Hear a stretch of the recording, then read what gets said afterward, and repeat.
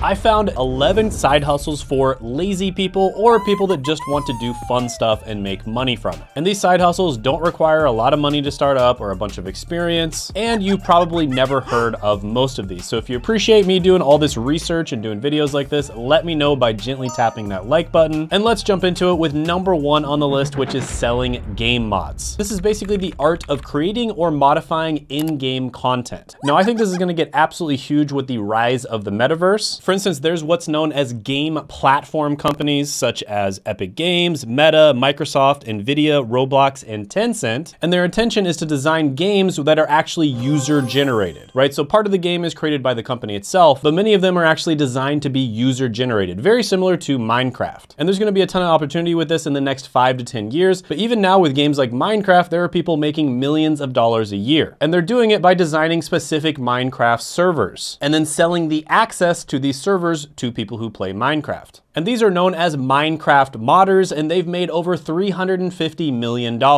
Another video game company called Overwolf has paid out over $29 million to mod and app creators in 1 year alone. And these are players who create items to buy and sell in game. So I think you see my point here. There is a ton of opportunity here. And if you're someone who loves to play video games anyways, might as well get paid to do it. I'll give this one an 8 out of 10 opportunity score. The next one on the list is going to be similar, and that's creating and selling clothing within Roblox. So Roblox is one of those video games that I mentioned that's doing this. And not only can you create different levels, video game types, and worlds within Roblox, but you can also create weapons and clothing. And you can sell it for cold, hard cash. And there's an article on Business Insider about someone who is making $90,000 a month selling in-game virtual items. And this guy, Jordan, made over $900,000 in a single year. And there was a single Roblox clothing item that sold for 69 million Robux. And at the time, that was equal to about $241,000. One single item sold for $241,000. Crazy. And this is honestly just the beginning. I remember when they made it legal to buy and sell different weapons and different mods within Counter-Strike, and that became an entire cottage industry where people were becoming millionaires. And I think this is gonna start happening with a bunch of different video games out there. So yeah, I'll also give this one an 8 out of 10 opportunity score. The next one on the list is a little goofy, but it's astrology reading and guidance. Now, you might think that this one is funny, but there are people who are making millions and millions of dollars a year doing this. And astrology, I'm not even gonna like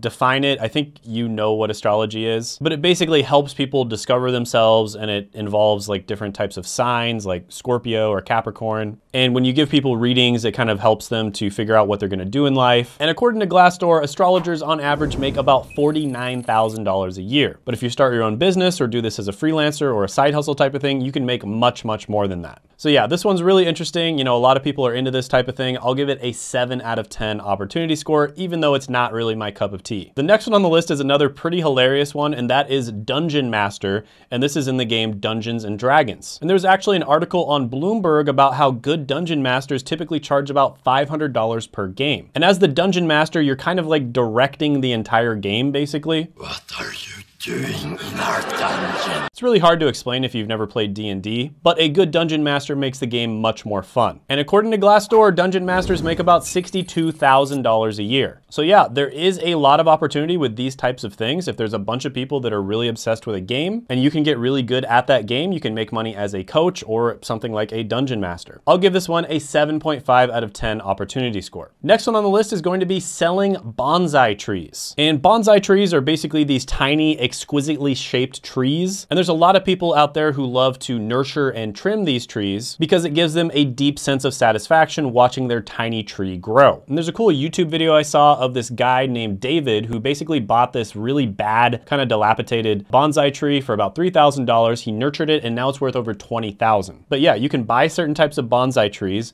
nurture them, grow them, and then sell them for more. So it's kind of like a flipping type business. So yeah, flipping items is one of the oldest side hustles known to man. This one can be really good. I'll give it an 8.5 out of 10 opportunity score. Next one on the list is going to be insect taxidermy. And insect taxidermy actually dates back thousands of years to the ancient Greeks and Egyptians. And what people do is they do some beautiful insect taxidermy, they mount it in some sort of like frame, and they're able to sell each one. So again, super random. There's a good amount of people out there making money from it. I'll give this one a 7 out of 10 opportunity score. The next one on the list is going to be feng shui consultation. And feng shui is all about optimizing the energy of a living space. And this dates back over 3,000 years and originated in ancient China. And feng shui consultants typically charge between $100 and $500 per session. And according to the website JobMonkey, feng shui masters earn between $20,000 and $60,000 per year. So yeah, this is another super random one. If you're someone who really likes interior design and specifically doing it in a feng shui way, this could be a really good one for you. I'll give it an 8 out of 10 opportunity score. Next one on the list is going to be game coaching. So this could be any number of different things from video games to chess. Chess, for instance, absolutely took off in the last 3 years, ever since the Netflix series The Queen's Gambit came out. And there are people like Gotham Chess that are making millions of dollars a year educating and entertaining people on the game of chess. But it's not just chess, you can make money as a professional video game coach as well. So there's a pretty cool article on NBC about Natasha Amber, who's making about $3,000 a month as a professional video game coach. And she teaches people how to get better at the game Apex Legends. And according to ZipRecruiter, the average hourly pay for a video game coach is about $20.35 an hour. But if you do it on a part-time basis, you'll probably make between $20 and $50 an hour. So overall, there can be a lot of opportunity here. Of course, you have to be very, very good at whatever video game you're playing, but I'll give this one an 8.5 out of 10 opportunity score. Next on the list is going to be hand-lettered wedding invitations. And this is exactly what it sounds like. It's a wedding invitation that is handwritten. And this is something that dates back to the Middle Ages, where monks painstakingly hand-wrote wedding invitations for massive royal weddings. And calligraphers typically earn between $2 and $10 per invitation, or they typically do packages that will range from $100 to $300 per day. So yeah, if you're someone who has really good handwriting and you like doing handwritten letters, this could be a great opportunity for you. I'll give it a 7.5 out of 10 opportunity score. Next is going to be boosting services. And this is basically a side hustle where skilled video game players will help other video game players achieve certain things that they want. And typically this is going to be a higher rank or some type of accomplishment within a video game. And it's kind of like having a personal trainer for your video game avatar. Now, boosting is allowed in certain cases and in certain video games, and in some cases it's actually not allowed. So definitely make sure you do your research on that. And there's a legendary League of Legends player named Rez who would make over $200 per hour boosting and would usually make $1,000 a day. But boosters typically earn between $10 and $50 per hour. So yeah, again, it's another one where you have to be very good at a video game and also just very familiar with it, but it can be a good opportunity. I'll give it a 7.5 out of 10 opportunity score. Next is going to be game item farming. Now this one really resonates with me because when I was young, I kind of started my first business on RuneScape. And basically I started it off by mining iron and ore, and then I started selling it. After I'd gotten enough money, I started buying iron and ore from other players and then selling it in bulk to rich players who were trying to level up their smithing skill. And I ended up getting ridiculously rich on RuneScape by doing this. I made hundreds of millions of dollars as an iron and ore merchant. And then I ended up selling some of the GP or gold coins that I made within the game